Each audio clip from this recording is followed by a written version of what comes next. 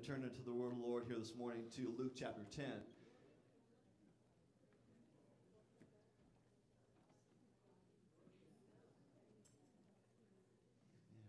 Luke chapter 10, verse 38.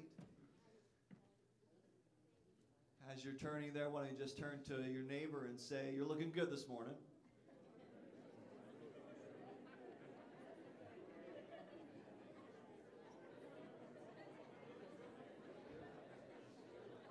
Amen.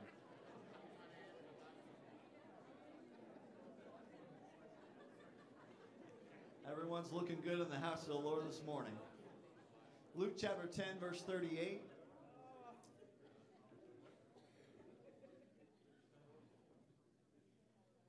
It says, "Now it came to pass as they went that he entered into a certain village, and a certain woman named Martha received him into her house. And she had a sister called Mary, which also sat at Jesus' feet." I'm just going to switch mics now, so it's not so echoey. And sat at Jesus' feet and heard his word. But Martha was cumbered about much serving, and came to him and said, "Lord, dost thou not care that my sister hath left me to serve alone?" Don't you care, Jesus? "Bid her therefore that she help me."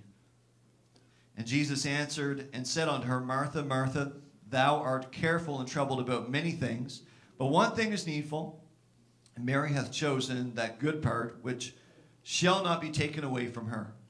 Just going to read it from a different translation. It says, "Now as they were traveling along, he, Jesus, entered a village, and a woman named Martha welcomed him into her home.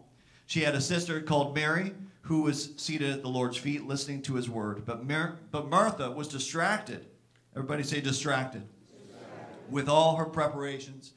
And she came up to him and said, Lord, do you not care that my sister has left me to do all the serving alone?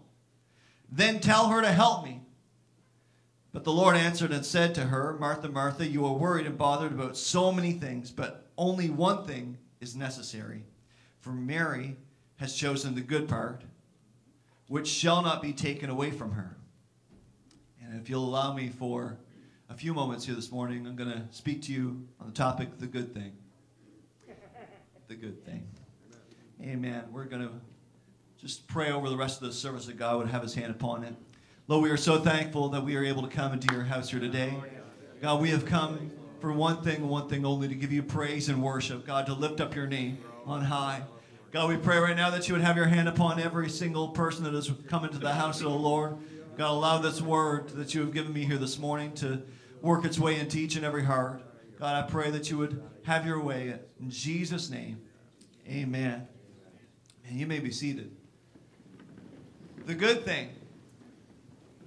How many has welcomed guests into your home? I would suspect that that would be the majority of people. And how many has ever welcomed someone and you realize after welcoming them that everything's a mess? Does that ever happen? Oh my goodness. You put it into overdrive and you just start rushing through the place, making sure that everything's okay. You usually send them a message saying, "Our place is a mess, just to warn you." You send them something like that. So you're motoring through the house, stuffing everything into drawers, pushing it in, stuffing it in. You're putting everything in closets. You're hiding all the dirty dishes inside the stove. You're doing all these things, trying to get the place looking decent on the outside. And rushing around with all these preparations. And we had Brother and Sister Corliss over to our place last night.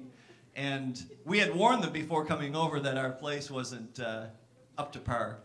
They wanted to bring us a housewarming gift. So they had stopped by with that. And my wife had warned them that the house is a mess. We had our two kids, of course, that were playing. And then we also had Eason and Ezra, Pastor and Sister Carter's grandkids that we were looking after while Pastor's in the hospital. So they're running around, and of course, as kids do, and they've got toys out everywhere. So my wife is like, I know I warned them, but I feel like I should go in the house and start cleaning. So she runs into the house and just starts, picking up everything and putting it. And I'm watching her in the window as I'm watching the kids outside. And I'm watching her through the patio door, and she's just a mad woman, running around the house, putting everything in everywheres. And brother and sister Corliss walk into the house, and they're like, this isn't bad. She's like, you should have seen it 10 minutes ago. But that happens, that happens. And I can just imagine what it would have been like when Jesus came over to Mary and Martha's house this day. And we have Mary, who just wanted to sit at the feet of Jesus. She just wanted to sit there and listen to this master's words. And then we have Martha that's running around like a chicken with her head cut off. I don't know if you've ever heard that expression or ever seen that happen. It's quite comical.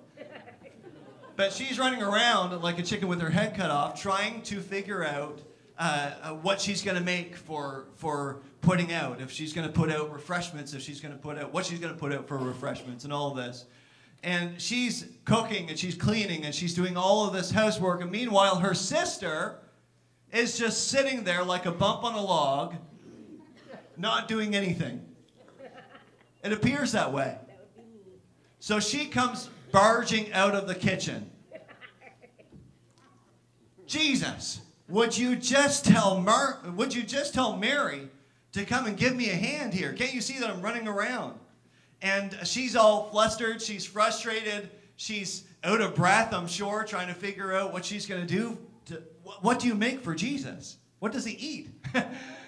So trying to make everything just right. And so this is where we come into the story. And this story of Mary and Martha seems to always spell trouble. You have some that say, I think Martha was right.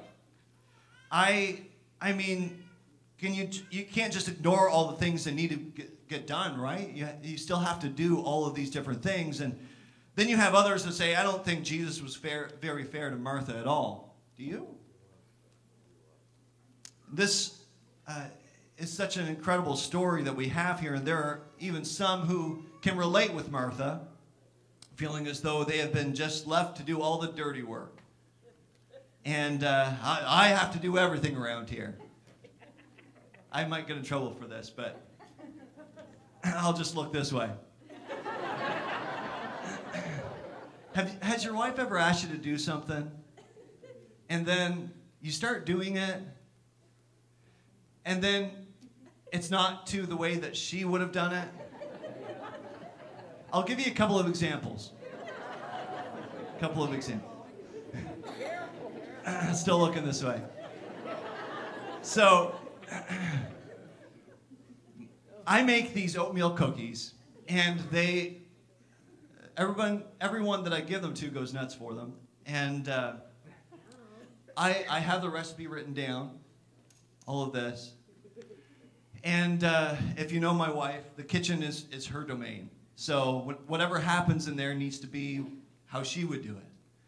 And anytime I make these cookies, she stands over me saying, that's not how you do it. That's not how you do it. And I just put my finger up and say, excuse me, who makes the cookies properly?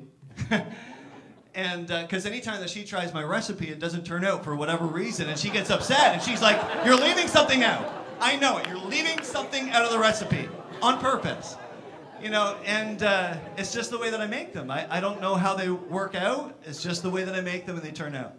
But, there's certain things that you get particular about in a kitchen, especially if that is a place where you know where everything is, you've stored it properly and all of that. So when someone comes into your house, then you can get a bit flustered if you're in a rush and you don't know what to do and you're making preparations and all of this, and you look over and you see somebody that should be helping you just sitting there. And my wife one time, I'll tell you one more story. This is good. So this is getting good. This was when we were first married. We were in this apartment, and we had this tiny little kitchen. And my wife had asked me to go and wash the dishes. So she was in a rush. I can't remember what we were in a rush for, but she was in a rush. And so I come over and I start cleaning the dishes, and I wasn't doing it fast enough was the problem. So my wife, who had asked me to do it, says, never mind, I'll do it, and pushes me out of the way and starts cleaning the dishes very viciously, vigorously. So much so that she breaks a glass and cuts her hand quite bad that she needed stitches, so we ended up going to the hospital. You know, but you can get into a rush. You can get into a rush whenever you have something to do and you've got preparations to make. And, you know, so there are some that can relate with Martha. I'm always left to do the dirty work. I always am left to clean up. And you know what I'm talking about. You're out at the barbecue. You've got 40 pounds of hamburger to cook up. And everybody else is inside, you know, talking and laughing and all of this. And you're out here sweating, swatting off flies, all of this, just trying to deal with the barbecue. And I can just imagine how it would have been for Martha here this day. And I can assure you that if you have trouble with this story, you are not the first one. I mean, the dirty work has still got to be done, right? The work still has to be done. And Martha was doing her best to provide for all the guests, and she should be commended for it. She really should. Even Jesus is there, and he needs to be taken care of too. And she is a very good worker. Good worker bee. And I am sure that she just wanted to make a very special event for Jesus. She wanted to make a good impression, as anyone would if you welcome someone into your home. You want to make a good impression. And she wanted to give him her best. But something negative happens in this story. Rather than being a happy occasion, it turns into a bad occasion for Martha. Kind of puts a sour taste in her mouth. And it is found in verse 40. Let's just take a peek at it here again. It says, but Martha was distracted with all her preparations, it says. Can this be a case where Martha is so busy serving Jesus that she is not paying attention to Jesus? Her attention has been distracted off the one thing that is most important, her house guest that day. Could we become so busy serving God that we are distracted and we just don't listen to him? Of course, the food is important. People have to eat to survive, right? I'm not the only one. The basic necessities of life, they have to be taken care of. But what if food becomes our focus? What if the task becomes the focus? What if the task becomes our primary objective? You know, Jesus said in Matthew chapter 6, verse 24, he said, no one can serve two masters, for either he will hate the one or love the other, or he will be devoted to the one and despise the other. You cannot serve God and wealth. For this reason I say to you, do not be worried about your life as to what you will eat or what you will drink, nor for your body as to what you will put on, even the clothing that you put on. He says, don't worry about it. Is not life more than food, and the body more than clothing? Isn't life more than the food that we eat and the clothing that we put on? Sometimes we can easily think in the natural by what we see and get caught up in the tasks that are at hand. We get caught up in things that just need to get done. It's on the to-do list. It's on the honey-do list. I've got to get this done.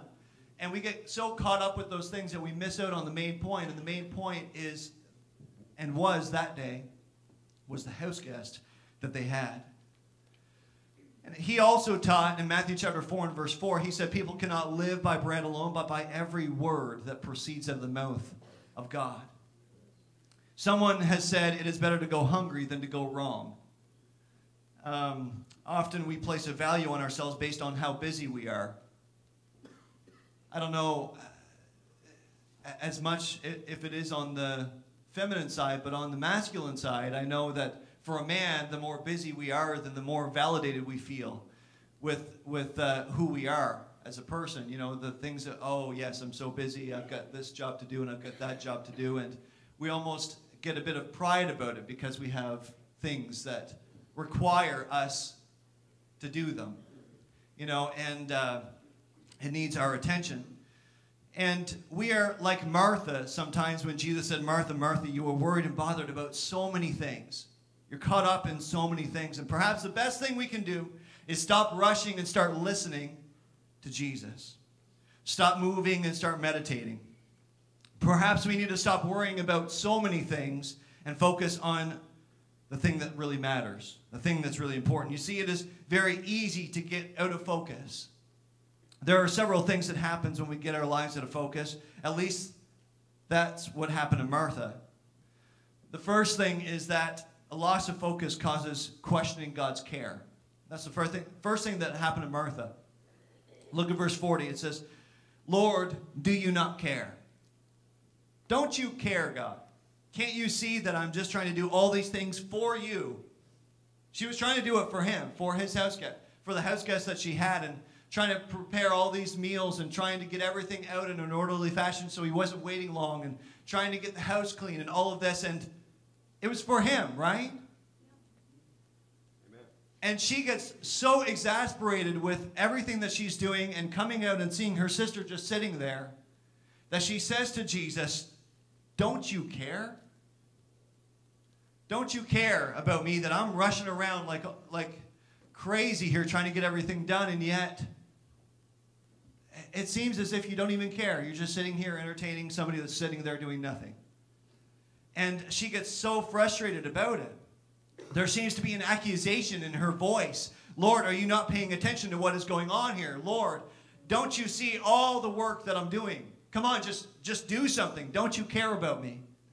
Martha was angry at Jesus because he continued to let the situation go on and on and on. Notice that Martha addressed her irritation at Jesus. You have to admit that she is one gusty woman. Pinpoints Jesus as being the problem. Don't you care? Yeah. You're just sitting there not doing anything about this, and here I am doing everything. Martha is accusing Jesus of not caring for her because she was sure that if Jesus really cared for her, he would have done something about the situation. I wonder if you have ever wondered if God cares for you. Have you ever accused him of not caring for you, not taking care of you, not watching out for you? Have you ever questioned where God is when you're going through difficult times? Why aren't you here for me? And if we're honest with ourselves, I imagine the majority of us have. You know what I'm talking about. You know that God could fix the situation if he really wanted to. He doesn't have to allow you to go through it, all this difficult work that you have to go through, and yet he seems to just sit in silence at times. God doesn't care for me. Is he just going to sit back and do nothing? Yet God's word says in Hebrews chapter 13, verse 5, I will never desert you, nor will I ever forsake you. Jeremiah chapter 29, verse 11 says, for I know the plans that I have for you, declares the Lord, plans for welfare and not for calamity, to give you a future and a hope. Luke chapter 12, verse 6 to 7, it says, are not 5 sparrows sold for 2 cents? Yet not one of them is forgotten before God. Indeed, the very hairs of your head are all numbered. Do not fear, you are more valuable than many sparrows. Here's a great truth. God always takes care of his children. There may be times in your life where you want God to speak and he doesn't. Don't judge the silence of God as being unconcerned for you. Sometimes we mistake that. God doesn't care because he's silent. That's not the fact. He knows what you're going through, and he will always watch over you. Martha was worried about the biscuits, more about the biscuits than she was about the blessings. She was more concerned about her roast than she was about her relationship with Jesus this day. And loss of focus always confuses the issue. God does care for you. It is possible. The Bible says, don't get weary in well-doing, which tells me that it is possible to get weary in well-doing. In doing good, you can get weary. And she was trying to do good. She was trying to be a good house guest. She was trying to be a good steward of her house and take care of things and clean and do the tasks at hand. But her focus was wrong. Number 2, loss of focus causes finding fault with others. In the second part of verse 40, Martha finally explodes with anger, and she comes out of the kitchen boiling mad. She says, Lord, don't you care that my sister has left me to do all the work alone? Tell her to help me. So she doesn't just ask her sister, pull her aside and say, look, I'm kind of busy in the kitchen right now. Can you come and give me a hand? No, she tells her house guest, can't you just tell her to come and give me a hand? Tell my sister that she needs to give me a hand in the kitchen. She doesn't even talk to her sister. She's so upset. Instead, she boils out at Jesus. Martha doesn't even call her sister by name. She is mad at the world, and those who are close to her should know it. Watch out. How can Mary just leave me here to fend for myself? Can't even my sister come and help me? Can't she see what's going on? Who does she think she is, just sitting there doing nothing? Have you ever been around people that when they get mad, you don't want to be anywhere in the neighborhood of wherever they are? Okay, just back out of here. Brother Lyons was telling me before service here that they had stayed at this motel on their way somewhere. They had finally found a spot to rest. And it wasn't exactly the most ideal place. And at 2:30 in the morning, he said that they had to bolt out of there because all of a sudden there was a big commotion that went on. Everybody was screaming, all of this. So they just got up, quickly went to their car, and left. But that's what happens whenever someone gets upset. You don't really want to be in the same room as them. You tend to flee, and you go into this fight or flight mode. You're either going to fight back with them or you're going to just run. And you know, the explosion may not kill you, but the shrapnel will. There are people that when they get mad, that they are mad at the world, and they take their frustration out on everything and everyone. And here's some wisdom from the Bible on anger. James chapter 1, verse 19 and 20, it says, this you know, my beloved brethren, but everyone must be quick to hear, slow to speak, and slow to anger. For the anger of man does not achieve the righteousness of God. Proverbs chapter 22, it says, do not associate with a man given to anger, or go with a hot-tempered man, or you will learn his ways and find a snare for yourself. If you often get angry, pay attention to what you're focusing on. If your focus is on your situation rather than your Savior, perhaps you need to refocus. And thirdly, loss of focus causes resorting to self-pity. Do you know what this all boils down to? Martha is feeling that life is not treating her fair. Life is not fair to me right now. Others have it so easy. They can just get by and relax and rest, and meanwhile, the rest of us have to do all the work. I have never heard that statement before, but I'm sure it's probably out there, right? I'm sure that somebody at one point in time has said that statement before. And life is just not fair. Got to work so hard to get everything that we have, and others just seem to get everything just handed to them. And it's just not right that I am being treated this way. No one should have to do all the work that I am doing by themselves. No one cares about me. This becomes the world of self-pity. Look at verse 40. One more time it says, but Martha was distracted with all her preparations. Go ahead and circle that word distracted. The sense of the word translated distracted here means to be pulled away, or to be dragged away, in other words. To be taken captive, to be made a prisoner against one's own free will. The implication is that Martha wanted to hear Jesus herself. She wanted to be seated at his feet too. She wanted to be seated next to Mary, but she was pulled away. She was taken captive by her sense of duty. There are things that need to get done. I don't have time to sit at the feet of Jesus. There are things that need my attention. Fretting about the meal has robbed her of the joy of listening to the Lord. We should, of course, take our responsibilities seriously, but not to the point where we neglect listening to Jesus. She wanted to listen to Jesus as he offers words of abundant life. She wanted to listen to him as he said, if you want to save your life, you must give it away. She wanted to listen to him as he explained that the first shall be last and the last shall be first. She wanted to listen to him when he said, pray for your enemies and bless those who curse you. She wanted to listen to him as he said, I am the bread of life. He who eats of this bread will live forever. She did want to listen to Jesus.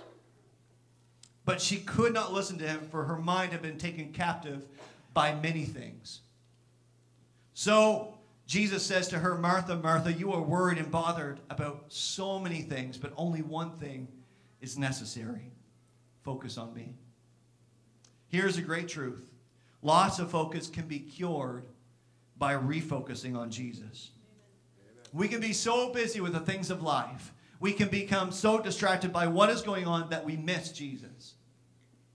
Mary focused on listening. Martha focused on serving. And Jesus calls Martha to refocus on a most basic principle and commends Mary for choosing to focus on the good. Jesus unmistakably declared that out of all the things in this life that one may choose to pursue, only one is truly necessary. It was Mary, not Martha, who chose the good thing. Just what did Mary choose? If we could all stand at this point, I'm going to come to a close. I could have the music come back. Some say the lesson is to sit at the feet of Jesus. The main verbal idea in the passage is not to sit at the feet of Jesus, but to hear or listen to the words of Jesus. That's what the important part is. That's the good thing. The universal principle taught by Jesus here in this passage is not so complicated.